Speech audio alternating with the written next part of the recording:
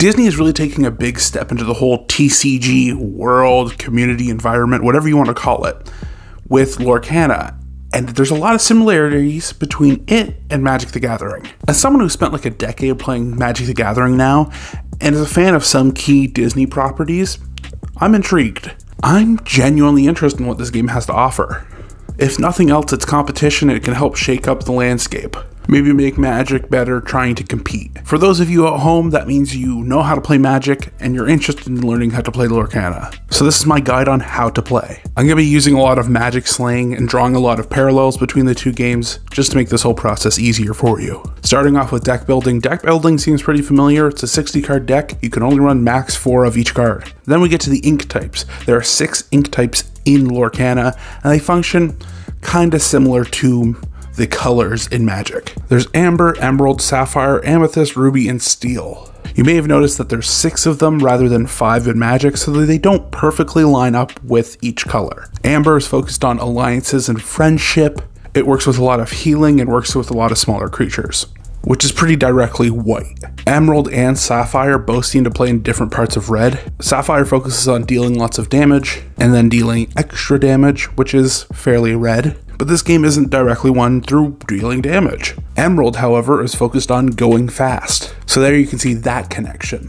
Amethyst is all about control. You're drawing cards and disrupting what your opponent is doing. You might typically think blue. I like to think like maybe like Esper, that kind of idea. Ruby is supposed to be a support role for advantages. Advantages in drawing cards, gaining lore points, maybe even ramping. It sounds like how green can kind of be in some decks. And then Steel is described as the brute force color. You're going big. This is the traditional idea of green stompy. When building your deck, you're actually limited by your color choices. Your decks can only include up to 2 ink types. You can have 1, but you can do 2 as well. So I touched on it earlier about how damage isn't necessary for winning in this game, so let's get to some of the gameplay.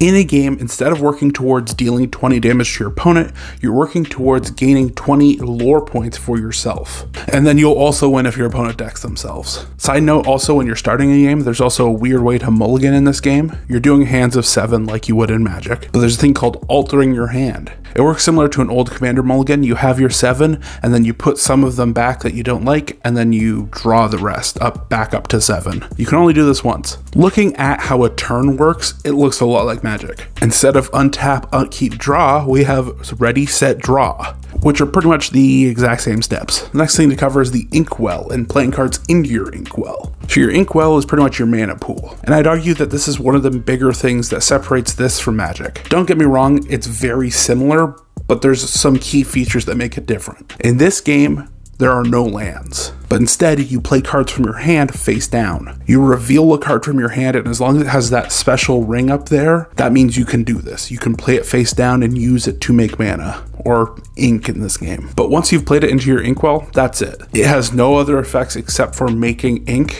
and you can't like bring it back, use it later for something else. The next step that makes it different from Magic the Gathering is there's no color differences. You aren't going to get screwed over for playing an Amber Steel deck where you have a card that's really committed to Amber and all you've drawn is Steel lands. That's not how this works. All cards make just one generic style of mana, but to stop you from just making 5-color good stuff, you can only run 2 colors, or 2 inks. You can use all Ember cards to cast a Steel Shivan Dragon, whereas you couldn't use all forests to cast a Magic Shivan Dragon. Once you've actually put the card into the inkwell, it's just like Magic and lands. To play a card, you look up top for its mana cost, and then you tap that many lands for it. But instead of lands, you're exerting your inkwells. So you can see how it's similar, but also different. There are 4 other things you can do on your turn.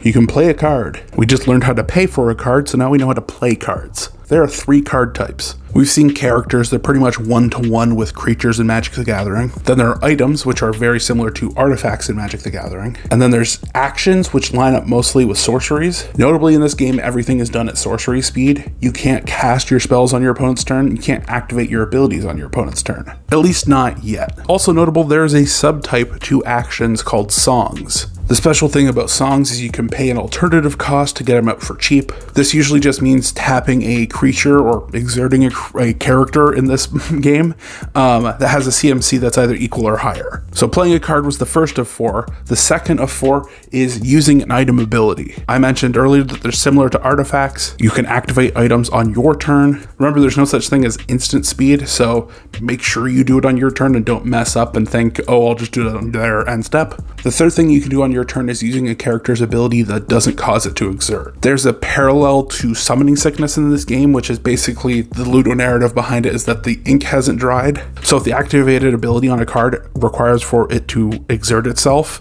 it can't do it the turn it comes out. And then the fourth thing you can do on your turn is exerting a creature if it has an ability that exerts, or you can exert it in another way. There's a couple different ways to exert a creature. Certain activated abilities will straight up have it as part of its cost that you have to exert it. It'll include that little tap symbol. There's questing. Questing is how you win in this game. You exert in a creature and gain lore equal to its lore value, which is down at the side. I have a finger pointing to it. So looking at them here, if you exerted King Triton, you'd gain 2 lore. And remember, you're trying to get to 20. But you don't want to be exerting your creatures all the time willy-nilly, because that's where combat actually comes into this game. One thing you can do with one of your characters is challenging an opponent's character. You can only challenge a character if it's exerted. To challenge, you have to exert your character, so you basically just tap it. You can only target something that's already exerted, and then they both deal damage to each other equal to their power. A big way that combat differs between this and Magic is that damage stays on the card. If my opponent has exerted their Gaston, I could take my King Triton and challenge Gaston. And let's just say for this example, Gaston has no damage on him already. Gaston is banished, and then King Triton has 4 damage marked on him. And he can't lose that 4 damage unless I have a card that says he does. I think this should lead to some interesting gameplay. You have your creatures that are just here to try to get you to your goal of 20 lore. You have your creatures that are here that are more so trying to accrue value, draw you more cards, pump up your other creatures. And then you have creatures here that are just beaters. They're here to make sure that your opponent's creatures don't get too out of hand. And it's not like Magic. I can't just throw down an 8-8 and dominate the board, because eventually that 8-8 is going to be an 8-0. So now you know how a turn goes, how to play your cards, what the 6 colors mean.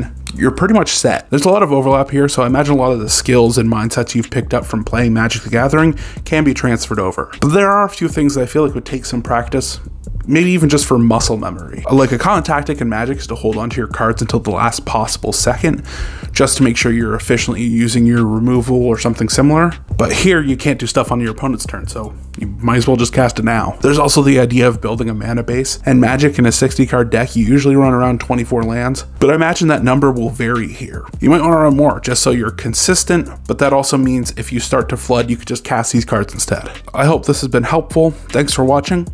Don't forget to bolt your birds, or bippity boppity your boos, or bippity boppity boo your Iagos.